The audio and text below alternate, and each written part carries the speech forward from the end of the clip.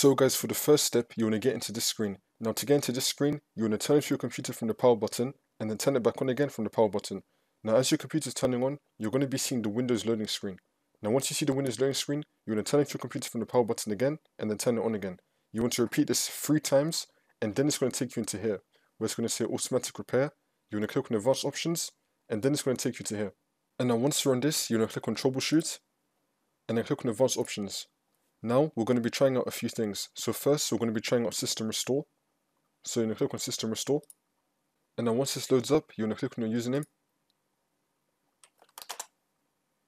And then once this comes up, if you have a restore point, then you can go back to it. So click on next and then follow the steps and then you can go back to your restore point and then hopefully this will fix your problem.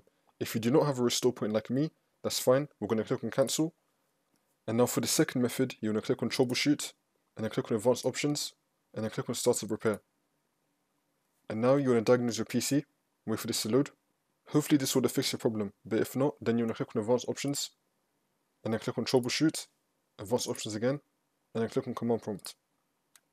And now once you run this, you want to type in C:, click on enter, then you want to type in cd space /windows /system32 /config, click on enter, and now you want to type in md space backup, click on enter, and now you want to type in copy space ** space backup, click on enter, and now you want to type in cd space regback, click on enter, and now you want to type in copy space ** space ... click on enter,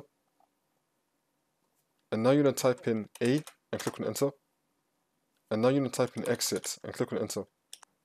And now once you're back on this, you're going to continue on to Windows 10 and then the problem should be fixed.